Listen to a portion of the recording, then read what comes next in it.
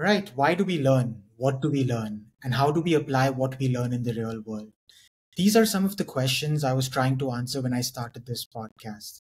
This is an audio and video show where I interview a diverse set of learners from the 21st century. In each episode of this show, I interview an individual who has a story to share about how they acquired a set of skills and knowledge in a creative and innovative way. In the process, I hope to uncover a new understanding of learning as conceptualized, imagined, and narrated by the guest in our show. Today's guest, Mr. Jaikishaan Sharma, is someone whose story I found really inspiring and uplifting. I first came across his story through a talk I saw online by a platform called Josh Talks, and I did tear up. A little bit about him before we jump into this conversation. Jaikishan is a mindset coach, digital marketer, and successful entrepreneur. He's the founder of Sharma Tricks, Dreamshare Club, and JUG Australia. He moved to Australia in 2017 and completed a business degree from the University of Ballarat. Today, he is here to share his story. So, Jaikishan, thank you again for making time for this podcast. And to start the podcast off, what I really want to ask you is before we jump into your story of Australia and your journey there, I'd love to know a little bit about your childhood. Where did you grow up? What was Jaikishan like as a child? What were you curious about? Maybe some things about your family and other hobbies. Of course, definitely. But thanks for having me here and giving me an opportunity to talk about my journey and also at the same time learn about you, what you do, because it's very important as a human to connect with other humans on this planet, because I believe in that the life is all about stories, and that's how we live through this journey. Just to make a little correction, that I moved to Australia in 2007, not in 17. So it was a long time ago. Talking about my childhood, Abhishek, it was not I talk about much. The reason why, because I was the naughtiest one around the circle, in home, outside home. Even my dad, my mom was fed up of me. I was constantly fighting in schools and was not, I was average in my studies as well, So when I finished my schooling here in Ahmedabad, so I was born in Delhi and brought up in Ahmedabad in Gujarat, and did my schooling from here. And when finally I finished my school, my father didn't wanted me to stay here in Ahmedabad, because he knew that if I will stay, I'm gonna be the bad one, because I will create the chaos. So he finally wanted me to leave Ahmedabad and go do study somewhere else. So the best place was Delhi, because we have our family in Delhi. My aunties, my uncles, my mamas, and everyone are in Delhi. So I chose to do my fine arts degree from Delhi, and I did my 4 years bachelor's from there.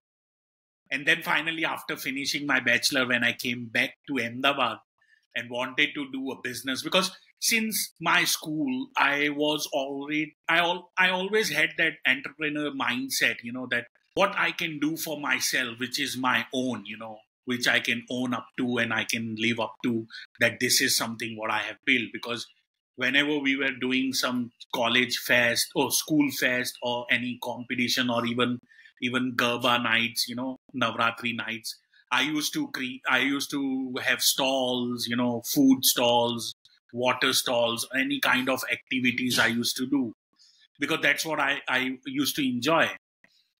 So then when I came back from Delhi, finally my father said that, what are your plans? I was like, I want to do business, I want to get into manufacturing, into clothing and designing and all. Because I did my 4 years degree in arts and I specialize in fashion designing. So I wanted to go into that lane and that industry. So my father was like that, sorry, but I have another plans for you. So I was surprised. I was like, now what? And he's like that, I have already spoken to the local, migration agents and all these people, and you are going Australia. I was like, what? So he already planned everything, what the only thing he didn't plan was what I want to study, further. So he's like, you are going definitely. Everything is done. I have already applied for the bank loan, student loan, and everything. So I was like, okay. My mom was against it. My mom didn't like it. My mom didn't wanted to send me anywhere because I was already away from home for 4 years. So finally, you cannot argue, in front of your dad. And then finally, after I think 9 months, I came back from Delhi. In 9 months, I was in Australia to pursue my master's in international business. I Wow. did that for 2 years over there. And then I finished that and got into a corporate world for 10 years. Wow. But I'm really curious about your first few years in Australia, Yes, Jaikishan, because a lot of young people and a lot of people in their 30s and 40s are migrating to countries outside India, Canada, Australia, the US. And I'm curious about what were those first years like for you as a student, from 2007 to maybe 2011, yes. because it's not as easy, when you are an immigrant, people say everything's going to be green, everything's going to be nice. So, what was your experience in that first 4 to 5 year period when you first moved to Australia?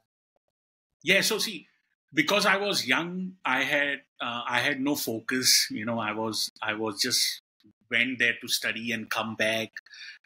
Because that's what my dad said, that you don't have to settle there. You just need to go study and come back.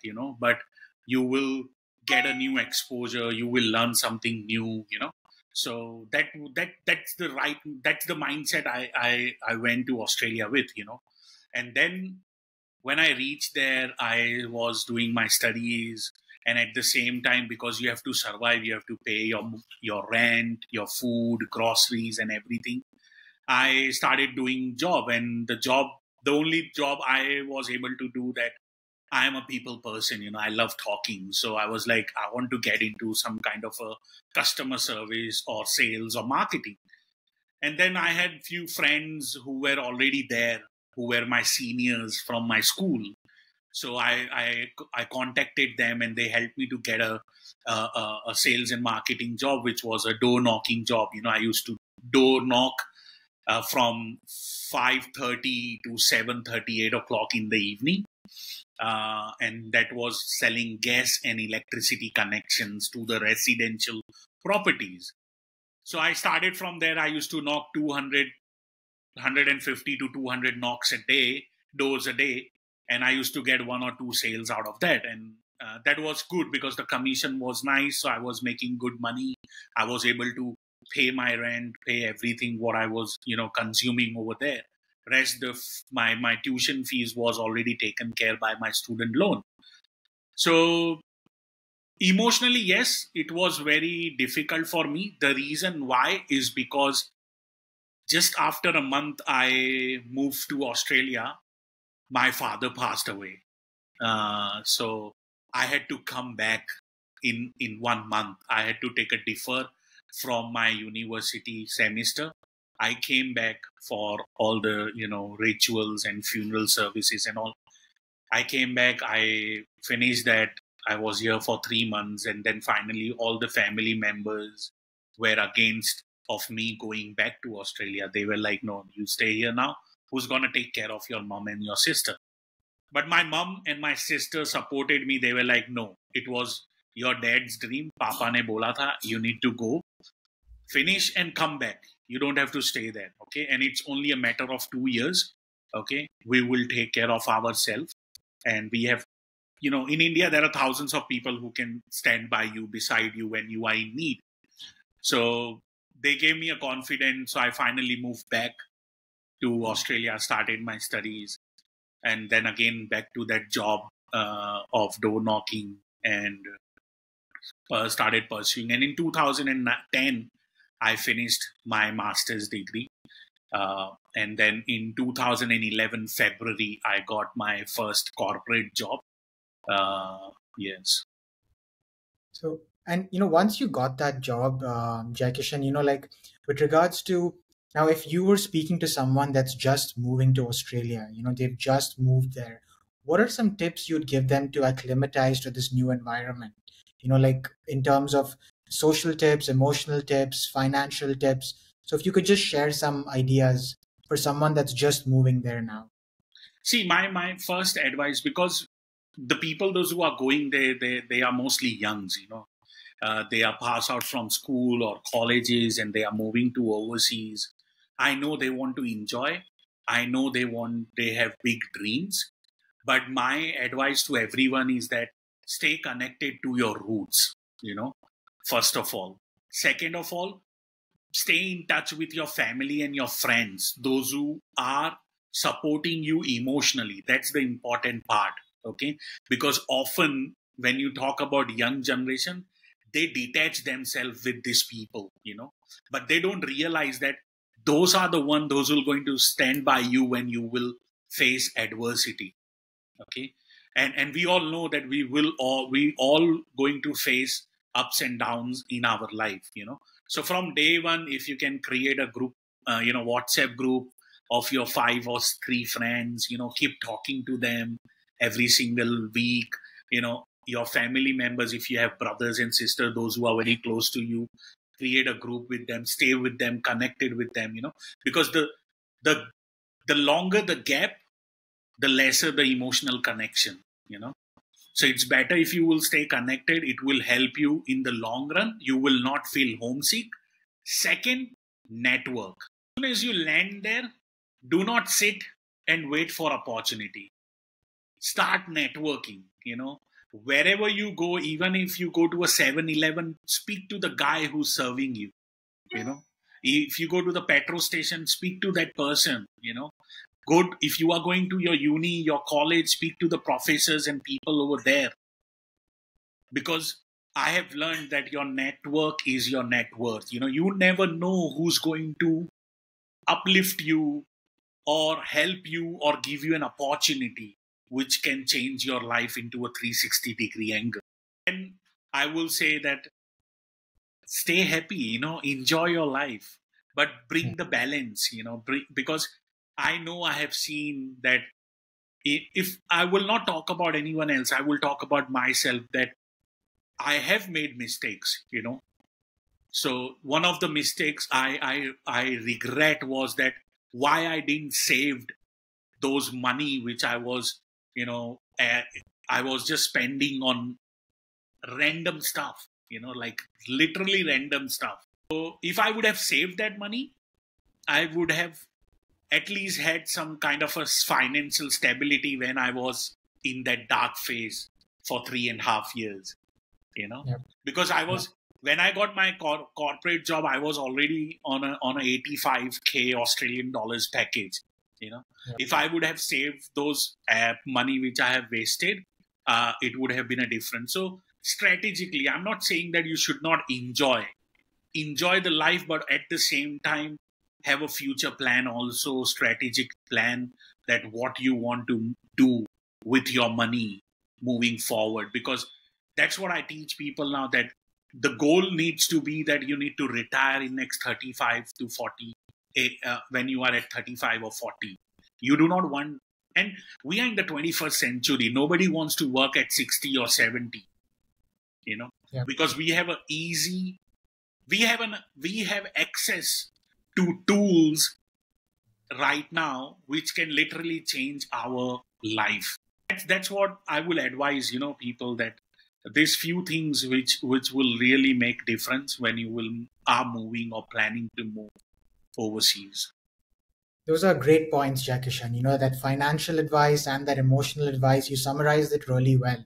But, after 2011, you are in this settled, well-paying job. Yes. And I know in your talk, and when I was reading about your story, around this time, you got married, your family started in Australia, and you bought a house. So, but you had the high of those things happening, but then there were other incidents that happened around the same time in 2014 and 15. Yes. So can you talk to me about this phase in your life? Because I believe how you applied your mindset in that phase is something we can all learn from. So can you tell me about that phase of your life, Jaikishaan? Yeah, no, absolutely. And see, that's I believe that those 3.5 years has given me a lot, in terms of perspective towards life.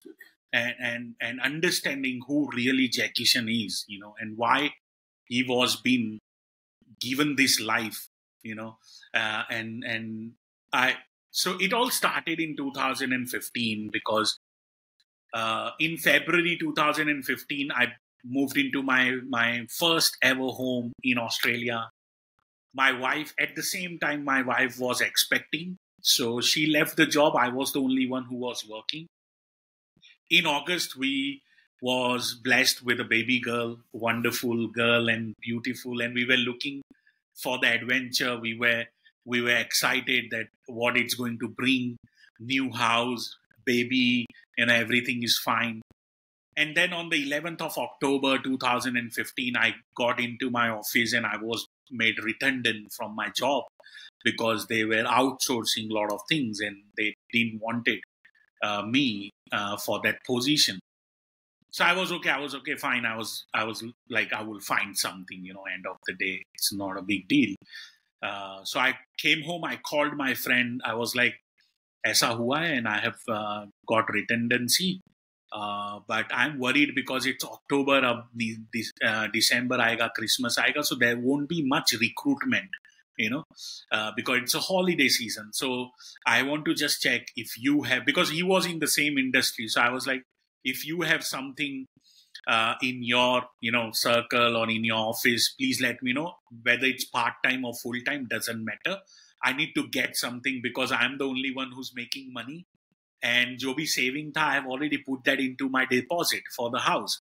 So wife was not working. So he said, why don't you come and see me next morning and we'll have a coffee and breakfast and we'll talk about it. And I will, also show you around. And if there is something you can do, why not? So next morning on the 12th of October 2015, I was on my way and boom, right in the middle, Melbourne city. I was just crossing the pedestrian, car came, boom, and I was next. I know that I was in the hospital bed. My wife was standing next to me with a baby girl. 4 or 5 doctors around me talking, mumbling, and I don't know what they were talking about. And I was trying to move, and I was like, "What's going on?" Below my tummy there was no sensation, no movements. And then one of the doctor came and said that, we have to take you to the operation theater because there is a severe injury. We have already spoken to your wife, okay, and she's okay with that, but we want your consent, and we want you to sign this, document. So I couldn't, I was literally I was just taking it all in. I couldn't think straight. I couldn't, I was not able to even say anything because that moment was like, ye kya ho gaya? What just happened with me? And my wife was keep crying. And then the doctor, the neurosurgeon came and he said that there is a severe damage in the spinal cord and the nerve has been damaged. And because of that, you have lost the sensation and the movement. But we do not want to give you a false hope. Before we take you for the surgery, there is only 5% chance, Jaikishaan, that you will walk again ever in your life.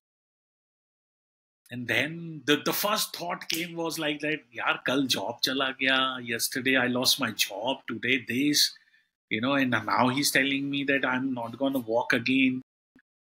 So that moment was like the 9/11. I always refer that as a 9/11 terrorist attack. Where we all saw the World Trade Center falling down in pieces. I saw my life falling down in pieces because we as Asians, as coming from the Indian culture, we always been told that you are the protector, you are the provider to your family. And when the protector and provider has been put into this situation, the mental stability, the emotional stability, the everything shatters, and that's exactly what happened with me. They took me to the operation theater. They did all the surgery and all. The surgery went for almost 10 hours. Came out. Then I was in the intensive care for almost 3.5 months, 4 months, and then another 3.5 months in the rehab. But there was no, there was no improvement. Literally, they were taking me to the physio. They were doing everything. They used to hoist me, and they used to put me on the wheelchair, hoist me again, put me on the bed. Every day, same thing, but no results. Then finally, they were like, we have to send you home. So they came first. They went home and they did all the changes, because for the disability person, who is on a wheelchair, they have to do little bit of changes, like they have to build a ramp, they have to adjust the bathrooms and everything. So they did all the changes. Then I went home. So Abhishek, until I was in hospital, I was fine, because there were people around me. My wife was coming and seeing me every 2 days in a week. My I made friends, like with nurse, with neighbor, the patients I had in my next door, next bed. But when I came home, it's me, my wife, and I was like, I didn't wanted to share what I was going through. And that's what I understood later, that she also didn't wanted to share what she was going through, because we didn't wanted to put each other into a stress, more stress than what we already been going through. So we literally, for almost two years around that time, we have not spoken. Then khana kha lo, eat your food, pani chahiye, yeah, normal stuff, otherwise we have not discussed what we have gone through, what we were going through. And then finally, I asked a question to my wife in 2016, who is paying the mortgage? And I did ask that question before, but she ignored. And then finally, I used to get scared when somebody used to, knock the door, ring the bell. And then I was like, nahi, tujhe batana padega. You have to tell me who's paying the mortgage, because I'm literally scared that one day the bank will come and they will say you need to leave the house because you haven't paid your monthly installment, your mortgage from last 6 months, 8 months, 9 months. And because it was first house, I didn't also knew the rules and regulation around that, that you can apply for hardship and you can do that, all that stuff.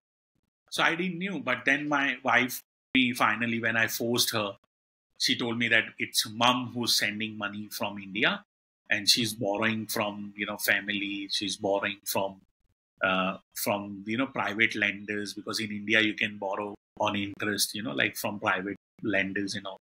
So she was borrowing and sending me money every month. And when she told me, that broke me into pieces. I was like, no, man, I didn't wanted that life, I didn't wanted my mom or my sister to go through, because my sister is a social worker. She was working with Seva here in Ahmedabad. And she was only making 45,000 a month. She didn't have much salary. So I was worried. I was like, if they are sending me money over here, how they will going to survive, because they have to pay the rent. They have to pay the interest over there to the people they are borrowing from every month. And now, we have to give this money back to them as well later on. How all this going to work out? And that put me into a rabbit hole, like a severe depression. I was just getting nightmares, I was just getting weird thoughts. And from that, it led to harming myself. So I attempted once, then second time, then third time. The first time my wife didn't knew, but the second time she found out. The third time she was like, no, you cannot do this. She started crying. She took me to the hospital again, and then they put me into the rehab for mental health. So I was there for another three and a half months. I was on depression medication. I was going through the sessions every week. And because of those depression medications, I was gaining weight. I went from like 109, 107 kgs to 185 kgs because I was not mobilized. And and on top of that, I was eating this medication, every single day. And now that also started emotionally draining me. But then finally, after 3.5 months, they sent me back home after seeing that, I'm not doing such things. I'm not harming myself or anyone else around me, because you might know it's different than India. If you talk about mental health and suicidal, thoughts and everything in Western countries, they take very seriously, because they are not only worried about you, they are also worried about people around you, because they don't want you to hurt someone else. So I was there, I came back home. And then the turning point came when I was sitting on a wheelchair one day, casually going through my thoughts again. And I saw my daughter playing toys. She was already 10, 11 months old by then. I looked at her, she looked at me. And I always refer this moment as a Shah Rukh Khan movie, where Shah Rukh Khan meets heroine and everything freeze and, music starts playing. So that moment was a magical moment for me, because she looked at me. And, I always believe that everything happens to us is the reason with why everything happens to us is because we are connected with some things in our life. Because birds do not fly, they ride the wind, and fish do not swim, they are carried. And that moment gave me two thoughts, Abhishek. And those two thoughts were, Jaikishaan, either you accept the things as they are and live your life by default.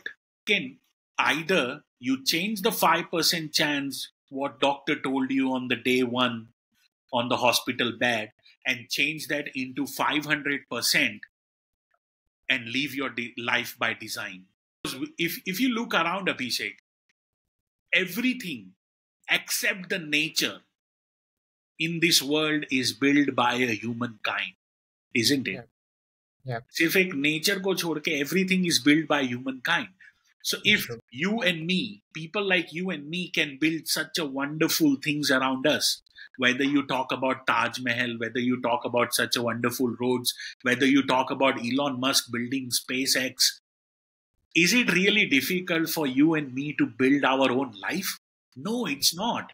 Really not. And from that one moment, everything changed. And from there, I was a different person. My perspective was like, I want to find people like me, those who have changed their life. What have they done? I started learning. I started getting inspired by those stories. And it was good. Like, we are lucky that we have internet. We are in the world of digital space, that we have access to the information. I started learning. I started watching videos on YouTube. And then I started getting into free webinars, free online masterclass, just to understand that how I can better myself. And then I came across a lot of mindfulness practice. I came across how you can change your mindfulness formal practice to informal practice. I started building that informal practice into my daily life, whether I'm brushing my teeth, washing the dish, taking a shower. I want to be that in that mindfulness space. Not only when I'm doing meditation, but every moment, even when I'm talking to you, how I am grateful about it, And from there, I started doing a lot of different exercise, which has helped me, which I also teach in my coaching as well, because it has worked for me. And then finally, 2017, 18, 19, I was constantly focused. I eliminated everything around me, and from my phone, my diary, everywhere. Like, I literally stopped talking to the people, those who were not uplifting me, Yeah. I wanted only those people, those who are giving me hopes and not talking negativity, not putting any wrong thoughts. And that helped me a lot.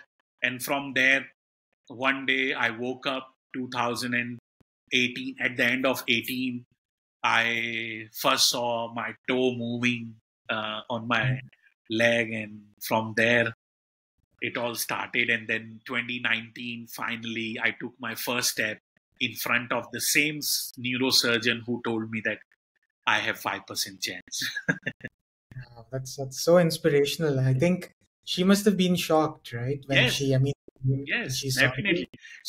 See, the thing is that she was not shocked; she was very happy because uh, during those time when I was learning and finding my true self, I found one exercise which is done underwater, Hmm. which is called hydro exercise. And when I found that, I went to her and I asked her that I have found this. People are talking about this, and we do this in Melbourne. Do we have such kind of a facility? So she was shocked at that time that I found this. Because they normally either the doctor will talk about it, who knows, okay, or either nobody will find it, because it was hardly accessible for others. And she Yeah. was like, yes, definitely, I know a place where you can go and do it, but I'm glad that you have found this because I hope that this helps you. So that helped me a lot also. As I said, that I was doing some things. This was one of the things which I started doing, hydro exercise. So on that day when I took my 3 steps in front of her, she was not surprised, but she was full of, she was full of gratitude, and she was full of joy that, I worked on myself. Otherwise, that's what she said, that Jackie, I have seen people giving up, they just give up, but you haven't. That's great. And because you haven't given up, you are here today.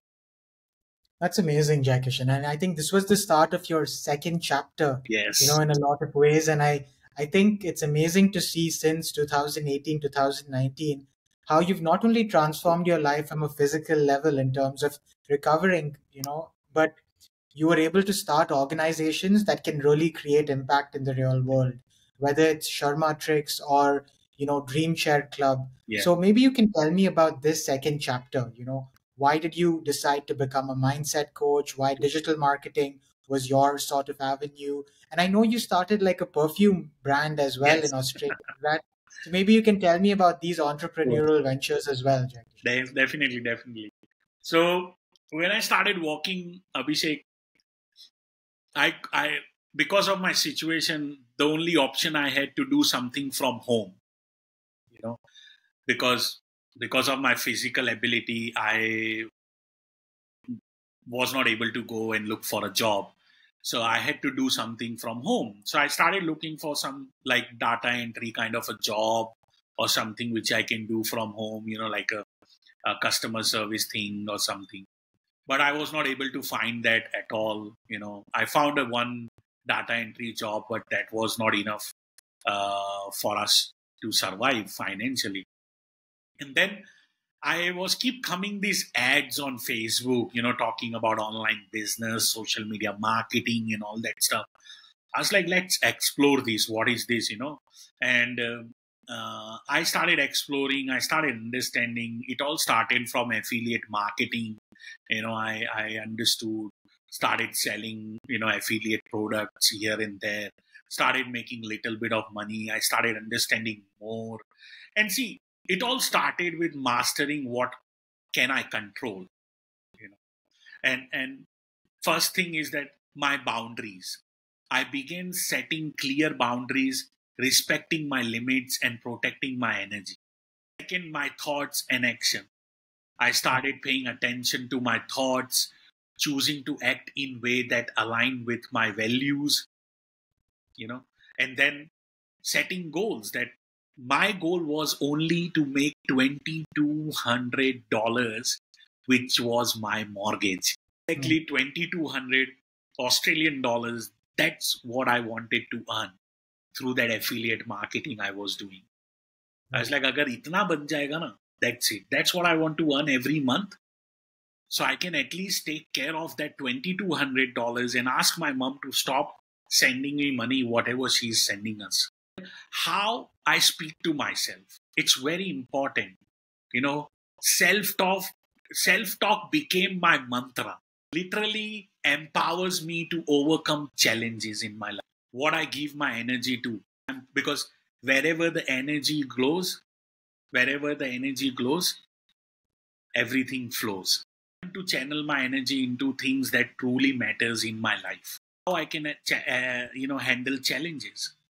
I started appreciating the falls because I changed my expectations into appreciations. As you see, people are often expecting from partners, from parents, from government, from neighbors, from society. They are constantly in an expectation mode. Yeah. But they don't realize that it's not about expectation, it's about appreciation. That, okay, I have a house. I have a wonderful mother who has gone beyond, a wonderful wife who was taking me to the shower, changing my clothes, changing my shit. Yeah. I started appreciating my sister who was giving me strength. I started appreciating that I still have a roof. That changed my life, and that's how I went from making $500, $600 in affiliate marketing to $900 to $2,000 to $3,000 to $4,000 to $5,000 a month. From there, I was like, because I was enjoying that, but at the same time, somewhere I was like, I don't want to do only this. I want to change people's life, and I want to show what I have done. So if that can help someone in their own life. And from there, I started coaching people, literally. I started reaching out to people, talking to them. Then I was in a webinar one day, and it was Tony Robbins' webinar. And webinars, they do a breakout room. So in a breakout room, you have 5-6 people with you. They talk, they share what they do and all. So I was sharing my story. I was sharing who I am, what happened, why I am here, and what I want to achieve. And there was someone who was paying attention to my share, And then after 2 weeks, I got an email from someone that, hey, we saw you on this webinar a few weeks back, and we want to connect with you because your story is amazing, and we think that it needs to be shared. It needs to be put out there in for other people to inspire them. And then I ignored. मेरे को ऐसा लगा it's a spam, कोई भी ऐसी message. Because at that time I didn't had any thoughts of sharing with someone else, like personally or putting out there. इतना बड़ा vision नहीं था. And then three 3.5 weeks later, she emailed again. And in that email, she mentioned one of my friend, Chloe. And she said that we have, I have spoken to Chloe and she has given me your contact details. And we really want to connect if you are interested. So I was like, if she has, because she mentioned Chloe, so I spoke to Chloe, and then Chloe's like, yes, I have given your details without asking you. But I knew that you will say no. That's why I just did it. And I was like, okay, fine. And I got onto the Zoom with that lady. And then I found out that she is an editor in Forbes. And from there, everything changed. From there, she put me on the Forbes magazine. And that's where the name was given, from wheelchair to dream chair. And wo hua, and then I was bombarded with DMs and with messages on Instagram, on Facebook. And then that happened. And then the next one was Elon Musk. And from there, like, it changed everything. When I was in the same magazine with Elon Musk, from there, I was like, now it's time to change this into, now it's time to monetize, Now it's right time to monetize. And from there, I monetized my coaching from free to paid in 2021. And फिर वो पूरा like I went from coaching individuals, which I still do, coaching groups, and then started getting into stages, speaking around the world.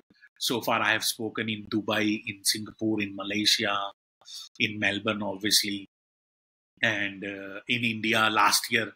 I'm so grateful that last year I was invited at a G20 summit in 2023 as a speaker right here in Gujarat University.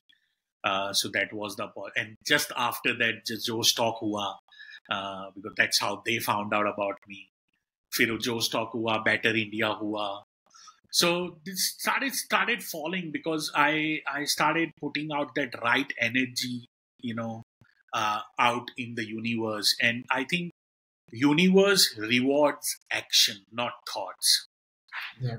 So if you put things in motion, the universe will start giving you more opportunities, start throwing you more things, which really, really meant for you in this life. So that's how I have built the business. Coming to the question about the perfume thing, it's because of my very, very, very good friend. He's a friend from day one when I landed in Australia. He is passionate about perfumes. He is very into fragrances and all. And then my wife, because I was going through that bad phase, Abhishek, my wife started doing alteration from home. Yep. Cloth alteration, so she can make little bit of money, for the groceries and all. So that business started little, growing. When I understood the social media marketing, I started helping her. I created the Facebook page. I started marketing for her. So she did that business for almost 10 years.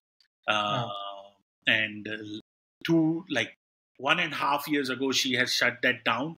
And now she's focusing on this fragrance. So it's a joint venture of me and my friend. So he's taking care of all the manufacturing and everything, supply and everything. My wife takes care of making the perfumes, making the candles, and making everything, home sprays and everything.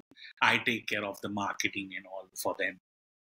That's amazing, and I think the most powerful thing in your story, Jaikishaan, is that you were able to take a challenging situation and you were able to find opportunity in that. Yeah. And I think that is such an important lesson to learn from your journey. But I've read so many of your articles and I've seen so many of your videos, Jaikishaan, and I see how fondly you speak about the women in your life, Yeah. your mother, your sister, your wife, and your daughter. So can you tell me like one lesson you've learned from each one of them that you think has shown you, what it means to really be human? Because when I hear your story, I think about how hard it must have been for your mother when Yes. she was, without any source of income, getting all that money, for your wife to unconditionally support you, your daughter being so young and your sister also going. So what is one lesson you've learned from each one of them that you'd like to share with us today?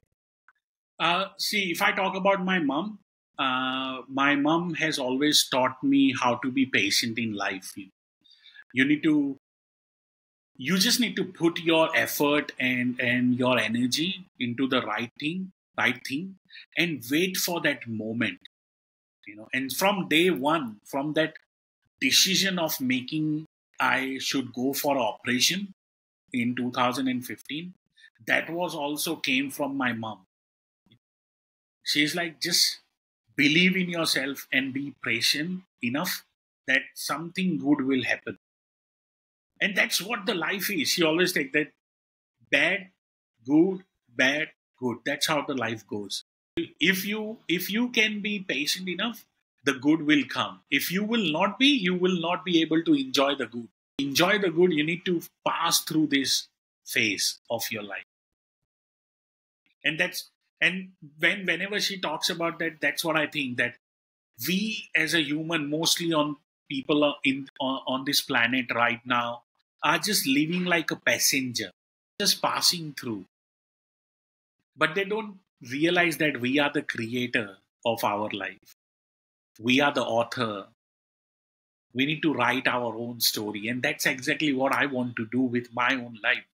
Still, I am not 100% fit. I'm still on medication. Like, I have a chronic pain. I go through a lot of pain in my back, in my feet, uh, if I push myself too much. So I cannot walk for long. I cannot sit for long. Cannot stand for long. But I make sure that it should not stop me from doing what I really enjoy. What I do, I take it slow. I plan my travels, I plan my days, I plan my schedule accordingly, that I'm not taking too much, but I'm still achieving what I really want to achieve. Talk about my sister, she always talks about awareness. To be aware. If you are not aware, how will you going to plan your actions? She always, whenever we talk, me and my sister, and thankfully, fortunately, that my mom now lives with me in Melbourne. Yeah. I was able to make that possible in 2022. See, whenever we talk about awareness, what's going around in the world, because she comes from that community-centric mindset from social work. Yeah. She is also a people person, so we always talk about awareness. And talking about my wife, persistence. When we came back from that 3 steps from the hospital, Abhishek, we cried for almost 2 hours. For the 2 hours, we didn't say the word. We were literally sitting and we were just crying and looking at each other. We were just taking out all that burden and the emotion we have built in ourselves for those 3.5 years of our life. Sometimes you do not need words. It's exactly what I bring into my clients also. And that's why I enjoy doing one-on-one coaching, because when I talk to my clients in closed room session where he or she can share genuinely and I can listen authentically, that's how human open up. It's exactly what this you and I am so grateful that I am surrounded by such a wonderful woman in my life, whether it's my mom, my sister, my wife, and now my daughter. Yeah. It's really, really great. Yeah, and you've been coaching so many people. For the listeners tuning in, I will be linking Jaikishan's websites Yeah, in the show notes. It's very hard to summarize his journey in 1 hour, yeah. but please do follow up on his work on social media and on the websites linked below. For the last question, Jaikishan, what I want to ask you is, you've mentored so many people, you've done so many group session, group coaching sessions. Can you tell me, without naming the person, maybe some stories of people you saw that applied some of your principles and were able to transform their lives, in similar ways, using your, mindset approach? Of course, definitely. Uh, there are a lot of people, but I will talk about the person uh, which I always mention. The reason why, because that was the guy from US who reached out to me after my Forbes article and whom I coached for absolutely free at that time. He made into an accident, and he, like, we both resonated with each other. Reason why is because his mom was taking care of him just like my mom did, and he had no one. He made into an accident and he was totally bedridden. Okay, so I was at least on a wheelchair, but he is on a bed 24/7. And he read my article, and he read about me, and he reached out to me on Instagram, and that's how we started talking. We started connecting, and see, there is an opportunity cost to everything in life. Okay, now you need to decide what you really want to give up. It's the question only you can answer. I really want, like, if I talk about myself, I made a choice to give up that default life, accepting that I will sit on that wheelchair. No, I didn't want it that life. You know, I made a choice that, okay, I will go out, I will learn, I will find things, I will make opportunities more for myself, I will network, I will connect with people, those who can put me into the right place at right time, which can create opportunity for me. That's how I connected with that guy. We started working together. I started doing a lot of beliefs, eliminating belief exercise with him, which helped him to at least get out of that negative mindset so he can think strategically. Started doing meditation together on every session. That's how we started our calls every time, with the meditation, which he still continues till date, because he was going through such things. He was, getting away from emotionally from the mother, and I didn't wanted that, you know. And after all the exercise and all the session, there was a subtle shift occurred in his well-being, in his emotional well-being, that he started connecting with the mother, he started talking with the mother, he started sharing with the mother, and he started feeling good. At the day, we need to understand we are social humans. It doesn't matter how far we go with this technology, you will always need someone next to you to talk. Always. There is a simple example. If you go through any kind of a mental health problem, what is the first thing doctors suggest you to do? Be around people, like more people. No, they put you to the psychiatrist. Yeah. Correct? And what does the psychiatrist does? Talks to you. Like exactly right. Yeah. That's what psychiatrist does. Yep. He asks you question. He will take you deep down into your memories, and he will connect you to your core. But if you talk to your people around you whom you really love, if you share, you will never go into that phase where you have to go and talk to the psychiatrist. That's true. Yeah. I think it's like that self-talk and, checking in with yourself and also removing that taboo around mental health, right? Which I think, especially being from the Asian community, it's very hard to openly speak about, some of these topics. And, I think you've shown so much vulnerability. And I feel like what you touched on especially this idea of masculinity for, young Indian, Asian men or people from anywhere. I think, men in general feel like being vulnerable, being open, being honest is something you can't do, but you were able to do that in a lot of ways, right? Or, Jaikishaan, if someone wants to reach out to you and work with you, what are some ways they can connect with you and work with you? Like, what would you recommend? Very accessible on Instagram DMs. Okay. There is no single DM which I have not replied so far. Since day one, I always reply, even if it's a spam. So I'm very easy approachable. So you can DM me on Instagram. You can email me on info@dreamchairclub.com, or you can book a call. Go on a website, dreamchairclub.com, and book a call with me. It's a small 15 minutes discovery call. If you need help, we can connect. We can see, if we can work together. Yes. So it's very easy to reach out to me on Instagram, on website, or email. Anyway. Wonderful. And with that positive note, we conclude this episode of Learning Stories. We've learned so much from Jaikishaan, and, I want the listeners to tune in. The reason I do this podcast is because there are so many amazing stories out in this world, and we just have to look out there and see how we can learn from these stories. And I think Jaikishaan's story is one such story we can learn so much from.